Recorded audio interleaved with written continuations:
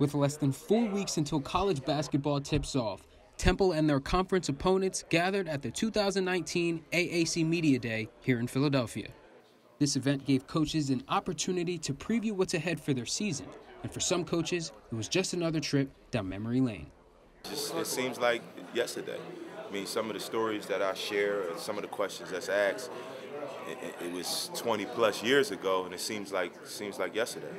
With new faces being added to the mix, the players returning will play a key role in the push going forward for Temple. After losing last season in the NCAA tournament with former head coach Fran Dunphy, new head coach Aaron McKee and his group look to exceed expectations in what's seen as a big year for the Owls coming up. Identifying the right guys that fit. And we want hard work and hard playing character kids. It feels good, you know, back in practicing, pushing each other every day, just going at each other, trying to get better. Looking forward to a good season. The Owls hope to make some noise in a very packed conference this upcoming year and hopefully turn some heads come tournament time.